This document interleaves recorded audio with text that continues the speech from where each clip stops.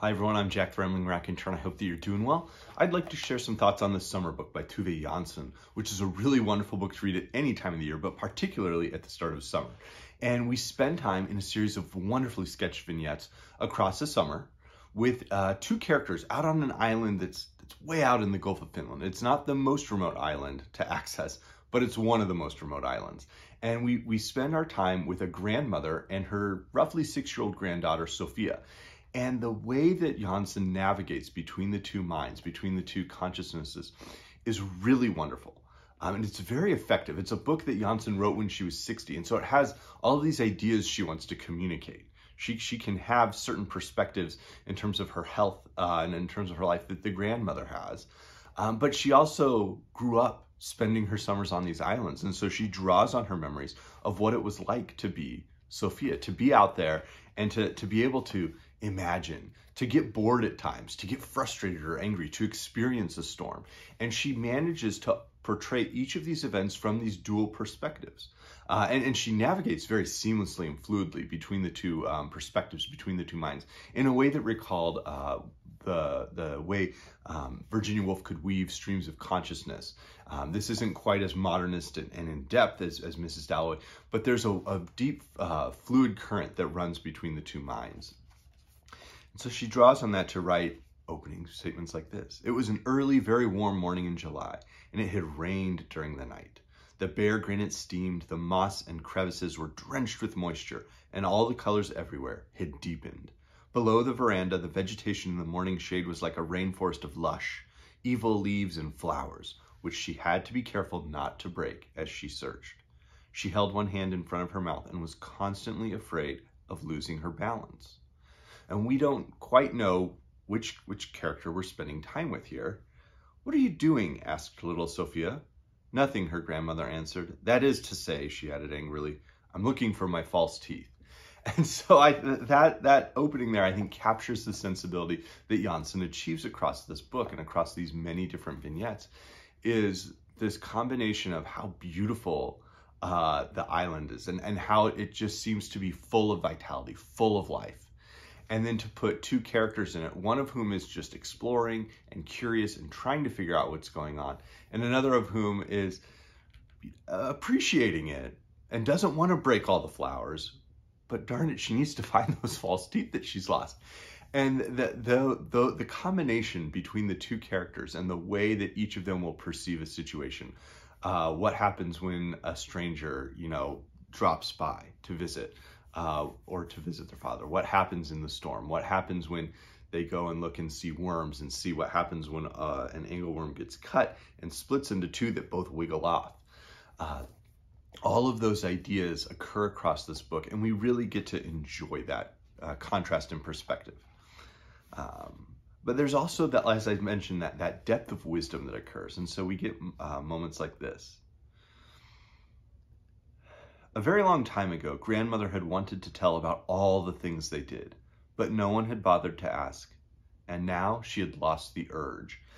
And that's right in the middle of the book. And it comes at a moment where Sophia is asking her grandmother about things. And it's one of the rare moments where Jansson sort of pulls back the curtain to reveal a little bit about herself.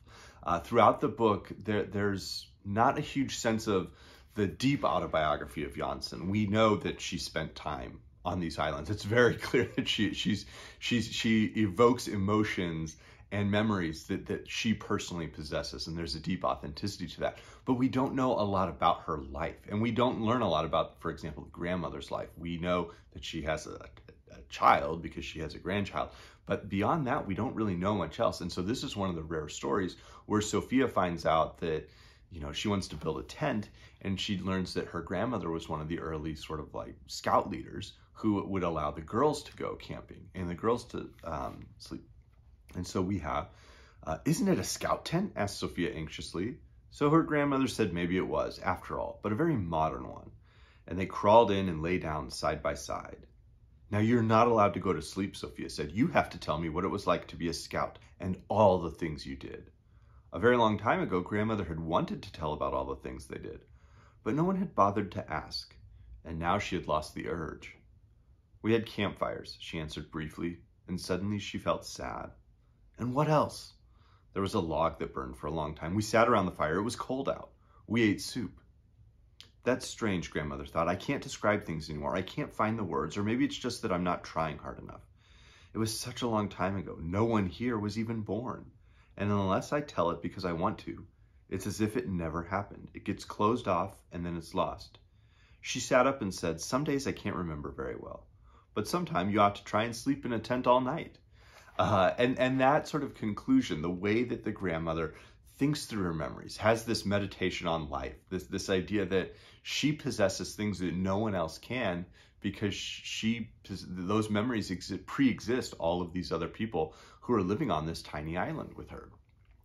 And that because they're hers, unless she shares them with somebody else, they will be forgotten.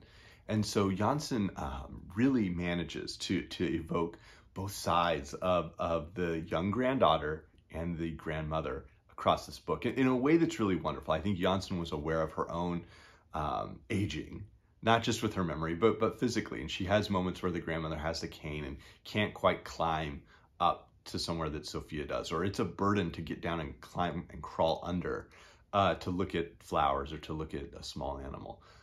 But there is also a real happiness and a peace that exists across the book. So it was one that I thoroughly enjoyed reading. I think what I'd like to do is take this and maybe next summer, or maybe later this summer, we'll see, read one vignette a night with my daughters, because I think that I think maybe could evoke a different sort of experience with this book. But it really is a joy to read.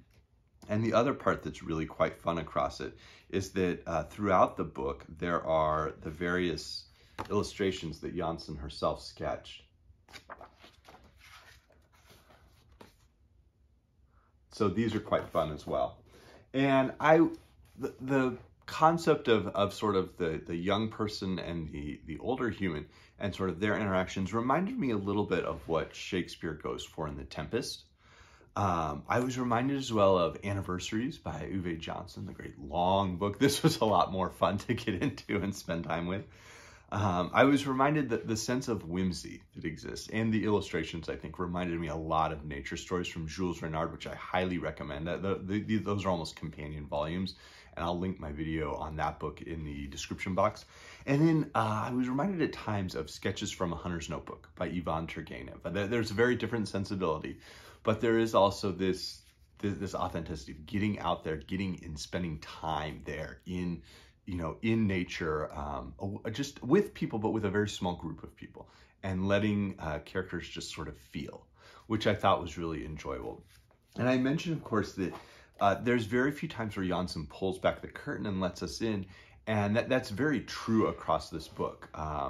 There's no sense about Jansson's personal life beyond enjoying spending time on the island as a little girl that occurs across here. Even, there's not a real clear sense of like, what did her parents do? What were her parents' jobs? You can't tell from reading this book. And you certainly as well can't tell that Jansson was queer, and that, she and her partner would spend their summers out on this island as well. There's no sense of the privacy of the personal life that Jansson had. But it remains this book that crystallizes, if she's not allowing us to see that, what she is allowing us to see is almost what she really wants. It's very intentional that she's allowing us to see this side of her memories and this side of her life within the summer book. So it really is a book that, as beautiful as it is, it also has these subtle evasions that allow it to, retain some new quality. So I'd be curious to know if anybody has read her stories or any of her other works besides the Moomin cartoons. So I hope everybody's doing well and that we all have a safe summer. Thanks.